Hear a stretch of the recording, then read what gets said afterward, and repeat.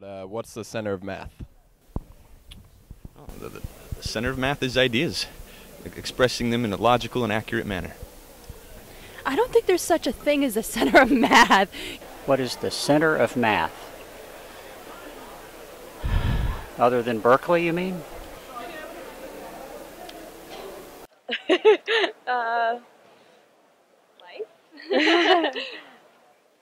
I don't know. It's the middle of the whole world of math.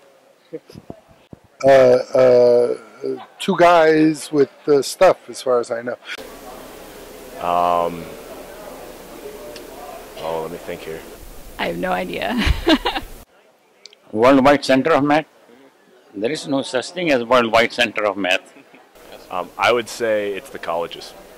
I don't know. I would say that it's anywhere where anybody's enthusiastic in learning about math. So that's my esoteric definition. I don't know what it literally would be. Or if it was a geographical point on the earth, I probably couldn't choose that. Stanford or Harvard, Oxford, I don't know. Okay.